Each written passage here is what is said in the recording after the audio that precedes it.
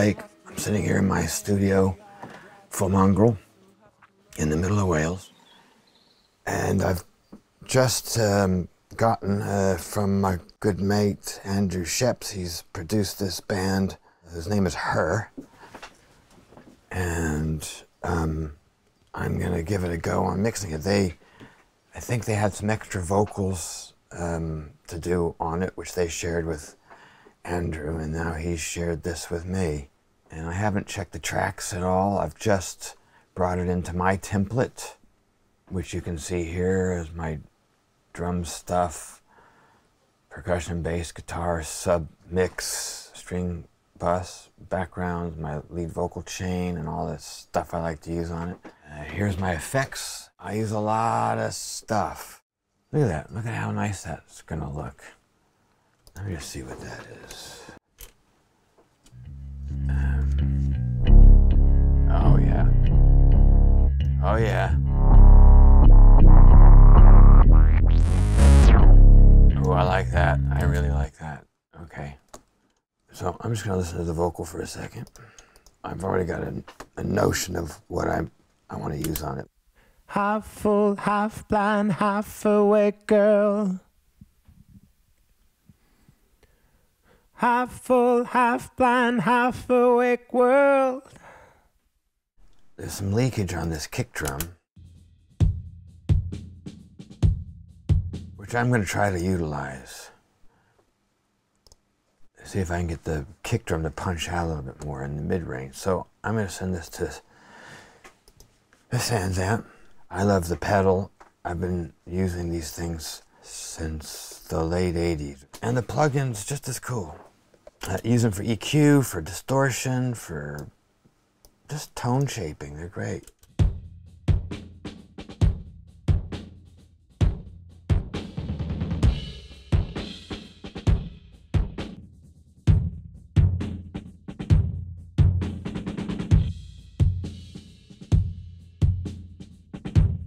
You can see the kind of sounds that you get from just playing with your high and low pass filters and phase, which is just another part of EQ. I'm gonna do some spreading out, and what I'm gonna choose here is something I've used for a long time. It would normally be Buenos Noches patch on an H3000 Ultra Harmonizer, but my Ultra Harmonizer broke a couple of years ago, so this is my new modulating spreader. And you can see I've got some modulation going on these two different kinds of modulators. It's just sort of filtering. You know, one's a flange. I don't have a lot of feedback. I'm not hearing it as flanged. For me, it's just doing a very slow movement, both of them, and they're not ever going to sync up, so it's quite random. And it'll change every mix. And I like that. I like that it's always changing and that every mix that I print is going to be different, whether it's the vocal up or the vocal down or whatever it is. This is never going to be the same unless I print it, which I don't like to do. So that is doing what it's doing and going through the SRS, which is a piece of outboard gear. Let's see what that does to this guitar.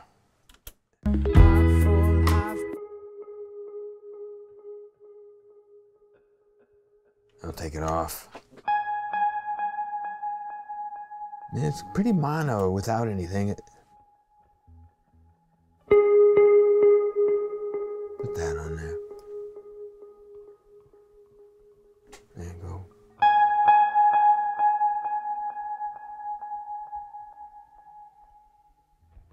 Pretty lovely, slow movement, kind of surround, and that kind of stuff gets me off. I like it.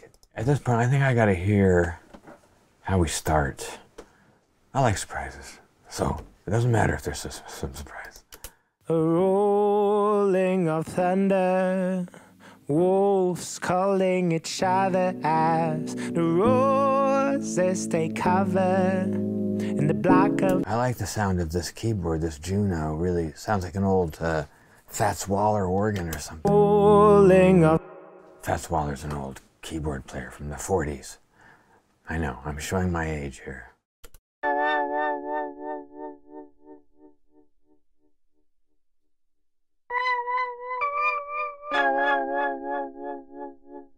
So that's a little plug-in from the old days, wrapped in this blue cat patchwork little mixer, and it's from the Pod Farm, and I just love this cassette eater thing. I'll use it for as long as they'll let me.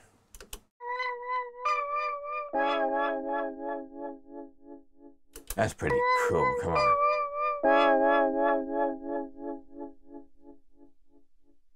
And I'm going to put that through my SRS.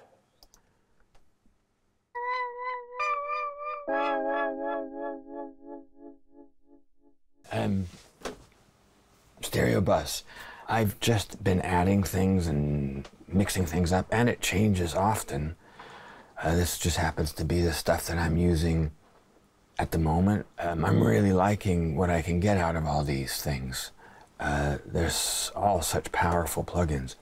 A big part of the level is coming from these last two. I've got the inflator here. Let's take that out. That's quite a big drop. And again here, let's put that ML4000 up. There's an even bigger drop. But you can also see that at the loudest part of the song, I'm not anywhere near my threshold. Oh, this is doing more color stuff. And mainly, I think this guy's giving me some good low end. No, I seem to recall the perfume of roses, the daredevil hiding, the dewdrops are frozen. Half full, half blind, half So I think they're both adding a little bit of low end, sort of what I remember getting out of an ATR 100. This, again, I'm just getting this lovely, sweet top end out of. You're just using the process that ups the level a little bit, but that's not why I'm using it. I'm not trying to get level out of this. But these two guys are my level. I know it is affecting the transients, but I'm not flattening them. The plugins are sounding so good, there's so many. But I want to stress on this, it doesn't matter about which plugins I'm using so much. I could do it with others, with other plugins. I'd get something I like, as long as it's the flavor. It doesn't have to be the exact sound. I'm not that picky. Okay, I'm feeling pretty good about this. I think it's in a really good place. I'm ready to send this off to Andrew with some trepidation, because I've changed a lot, and only because of my preferences and how it hit me today of working on this, which could change tomorrow. I'm hoping that they like it, but that's one of the reasons I like working in the box, and I don't really want to do it any other way, is if they don't like what I've done here, I can so easily change it and not lose anything. I can go halfway back. I can merge some of their ideas from their mix with some of mine.